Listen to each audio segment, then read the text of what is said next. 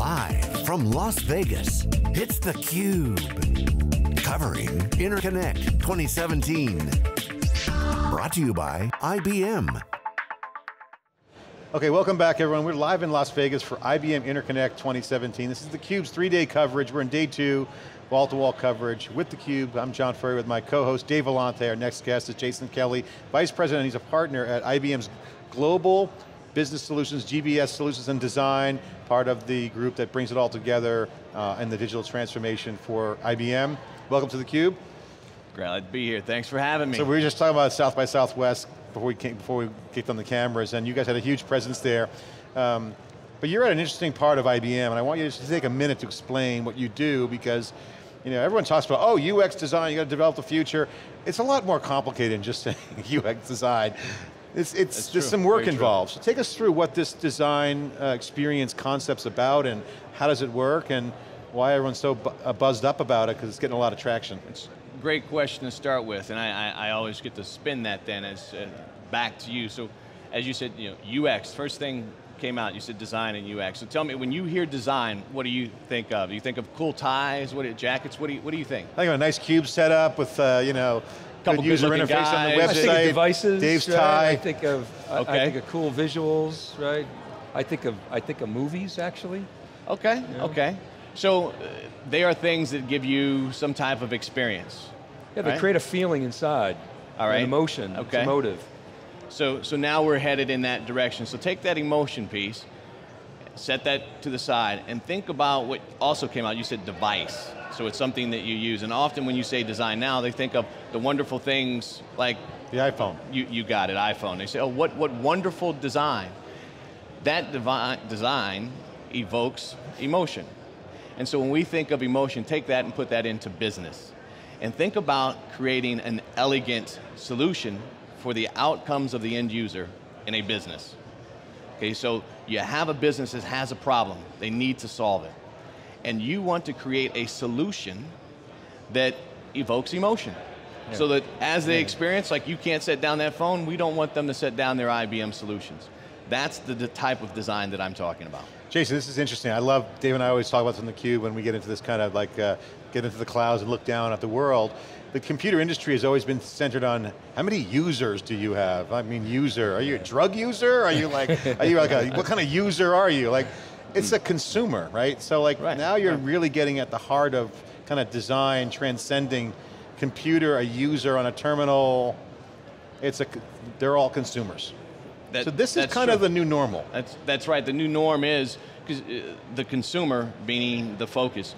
Think of, we'll go back to your phone, you think about this consumable capabilities and that consumption. You think back when we thought we were cool, and you would say, this is my home office, and I've got my fax machine here, and I've got my pager, I've got my telephone, I've got all these things. And my stereo. You had all those, and now, here it is. Yeah. Yeah. And who did this? This is the consumer. And so, having consumable solutions that a consumer would be excited about, but taking that to the enterprise at scale. At scale, did I send someone a great text? No, I was just unplugging it. so that you have it's got a cognitive energy in it, so it's designed well. Honey, bring me more milk and bread. So what we do from a consumability perspective is just that. Yeah. How do you make sure that you have consumer grade solutions that the enterprise can enjoy, right? Yeah. So that is key, and that is what you pivot around.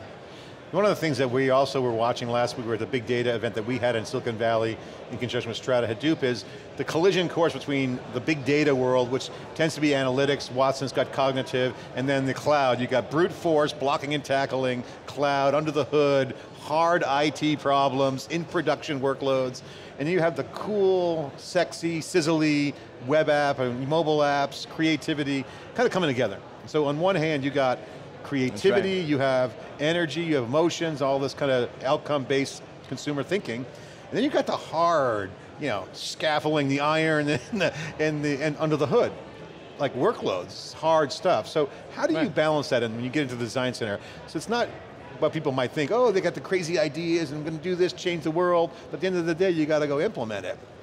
So take me through that process. So you think about implementation, and we have here over the last 4 years, established 26 plus IBM design studios globally. And our clients love to come to those studios because they get to talk about what you're asking me here, is that, look, we have all these things, these piece parts, some things new, some things legacy. How do I take this and how do I tie it all together? They usually come with these business challenges that say, look, I have a front office and a back office, and I'm trying to get all this. We go, wait a second. What you've just described is really one office. And in that one office, at the center of all those challenges are data, typically. Yeah. And you're trying to figure out, how can I make this data work? And then, as soon as you solve that problem, you say, wait a minute, then there's business process that's working between the front office and the back office and this middle office. And then, oh wait, there's also then some regulation that I have to worry about. So now, you have this crashing of these different capabilities. You have this challenge of saying, how do I make the business architecture work with the technical architecture, work with my human architecture, and that's where design comes in. That's where you begin to weave those things together by understanding how each one of those diverse pieces of the business work in harmony. So Jason, what are some of your favorite examples of an outcome that drove business value? And, you know, so I'll use a great example, and it was one with a client I was just having a wonderful dinner with last night, the Bank of the Philippine Islands. Banking has each one of these things that I've talked about, trying to be more nimble on the front end, as well as having a very complicated and often regulated back end. This wonderful, wonderful client of IBM said, listen, could you come in and help me solve my data problem? Because we have a big data challenge that we're trying to. I said, sure, well let's understand that. Let's get under the covers of this data problem. In a design workshop with them, walking them through their end users being all the way through their enterprise, they quickly, in our process, realized, wait a minute, it's not our data problem that we have, it's a startup problem. We're always going to have a data problem, but we can't run like a startup. We can't move fast. We're not as agile as we think we are. We think we do DevOps, but our DevOps sits separate from Agile, and by the way, this design thinking is great. How do you weave all of that together? What they found then in their startup was, now that we know what our problem is, you've wowed us, we're wowed. But then how do we execute? So we use this term, if I can wow you, you will definitely then how me, right? So how do we do this? And this is where the design came in, where we said, look, now let's understand how you move like a startup, which then did get under the covers with, well, we need a cloud capability. We need to have some tooling like Bluemix, where we can go ahead and quickly assemble those things together. Yeah. And we need to understand how we can apply some of our analytics and maybe even cognitive towards our clients. So that's something that started one way, here's the problem, and it's data that really ended up another way. And as they will tell you if you were to ask Bank of Philippine Islands, they'd say, listen, the design doesn't stop, and what they've learned from us is that design never stops. Everything's a prototype in a sense, and design only stops when the problem is solved. And you know, I can ask you, is the problem ever solved? No, it's a moving train every day. Never done. The design center is really studios, a great idea. I think it's phenomenal. The question I wanted to kind of probe into is how much of it is therapy for the customer to kind of, doctor, am I okay? I think what's going on with me? Can you look around me? Because they're looking for kind of that 360 blind spot and how to be innovative. And so you kind of rub their shoulders, you're doing okay, you're going to survive, and then you got to wow them. So before you wow them, you have to kind of whip them into shape and get their perspective. So how much of the percentage of time is, you know, herding the cats in a therapeutic way, or is it not a factor to then when you get that momentum going? Take us through the psychology of the buyer, your customer, because I can almost imagine the opportunities is somewhat intoxicating, right, these days. So you go, hey, I got pressure to go cloud native, but I know it's going to be a disaster if I do. So you're on a great point, and I like the thought of the therapy because, you know, look, it is somewhat of a Dr. Phil moment that they have, right? Where you sit back and what we find client after client is that, sure, we could tell them, here are your pain points. We're IBM, we deal with thousands of clients every week. But that doesn't cause change. I mean, you really have to change in the way that you're acting. So you can't really, we like to use the phrase. Here's a playbook, run the offense. That's right. You gotta have a culture. And you will have some people say that you have to have a culture. So you can't think your way into a new way of acting. You have to act your way into a new way of thinking. And so that's the process, is where you bring this discovery by way of using the basics of empathy, and this is design thinking, and it's in the core empathy, of its essence. great word. Right? I mean, business empathy is really the challenge, because I hate to use the example of, will the parachute open? And, I always say to my kids, pack your own parachute, learn how to pack a parachute. And not that IT is that dangerous, but it can be. I mean, security breaches are one of those things where the blind trust that's out there in some opportunities, to Ginny's point on stage today, trust economy. That's very true. It could be a dangerous world, so you don't want to just trust the parachute's going to open. Yeah, now I will tell you, prior life, I used a parachute. I jumped an airborne ranger, jumped out of planes, and I always joke saying, hey, no one is going to get shot out or have to jump out of an airplane today, so it'll be fine. Well, I can laugh and joke, but you're right, because you sit there and to any of our clients, it's not a joke.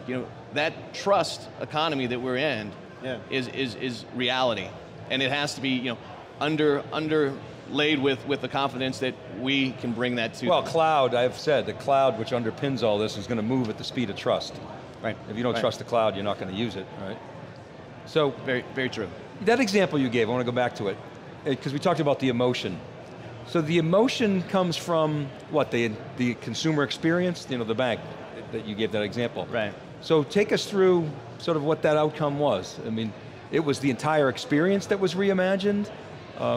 So is that right? That's exactly, the experience was when the diverse team across the bank was in one room and going through some of the exercises we take them through to use this empathy for the enterprise, right? Not just for the individual or design for a product, this is designed for an entire business. As they sit there and they look across that, what they got out of that was this thought that, wait a second, this is very complicated for my part of the business. Oh, but wait, your part of the business is having similar challenges, and oh, yours as well. And then you have the aha moment, like, wait, we're all having similar challenges. And this becomes the emotion. The emotion goes, wait a second, you just helped me see something that was right in front of me. It was right there. Thank you, this is the Dr. Phil moment. Because then you say, oh, well, then we're doing this together. And you go, yes, now let us walk you through walking us through what we might do together, collaboratively. Yeah. And that's where you get this new step change of action. So it's you're a business therapist, but also can implement. Yeah. Right. Because ultimately you have to make. And we have these steps where we look at how we walk through our cycle. And if you think of an infinity sign, we go through, you must understand, reflect, and make. And we have those as stages of this infinity sign that you never stop going through those loops, as we call it, the loop of understanding, reflecting, and making. Jason, I want to talk about mention a Dr. Phil moment, this empathy, really a legitimate thing that goes on. Yeah, you're going to think I'm plugging Dr. Phil, right? but also a lot of customers, I can imagine, are grounded in disappointment. I mean, the way I felt when Duke lost in the March Madness, I'm like, and then like, oh my God, how could they be out? I had them going all the way. Right, kind of screws up the brackets, so like that's IT. IT's a lot like, you make a bet, and sometimes it doesn't pan out, you got to be agile. So coming into the disappointment, clients come into the design center, probably with either an itch they're scratching, I want to innovate, and then problems that they're trying to solve, which might be some baggage, some sort of issue. Mm-hmm. Is there a pattern that you see when you have prospects come through and clients come through the design center that are consistent? Like, is there a trending chart, like top 3 stacked ranked issues fall into categorically cloud transformation, Watson Analytics? Is there a trend line? And by the way, did you have Duke to go all the way? I thought they would. So, in the trend that we see, there's some common things that come to mind where a client will say, I want to move faster. And none of these are going to be surprises. I need to move faster, okay? I need to be agile. I would love to be more innovative. I would like to take my innovation and put it in action. How do I do all of these things? And you'll find if you work with them, so why? Why? And we play the game of 5 whys. And eventually you get to what the true need is. And that true need is to get to an outcome very quickly. They all have something right in front of them. And it's to be agile, innovative, and out in front of the market. All of those things require what you've already called out with the technologies, and they are just technologies. The challenge is putting them in action. So with the whys, you get to the outcome, that's the real pain point, and then you settle into a variety of solution architectural choices. Yes, because that architecture battle, as we hear from Jenny, it's going to be the architecture battles on cognitive, on AI, and data. And finding those three areas, that's where it has to be knit together. Enterprise strong, data first, and cognitive to the core. Well said. See, I was listening, Ginny. I listened to all your words in your speech. I don't need Watson for that, but I'll forget tonight after I have a few cocktails. Jason, thank you so much for coming on theCUBE. Appreciate the insight. I appreciate it, and appreciate the time. Be safe jumping out of the airplanes. All right, take care guys. Thanks so much. More live coverage here from theCUBE after the short break. Stay with us. Some more interviews still on day 2 to come. Great content here, great guests. More after the short break.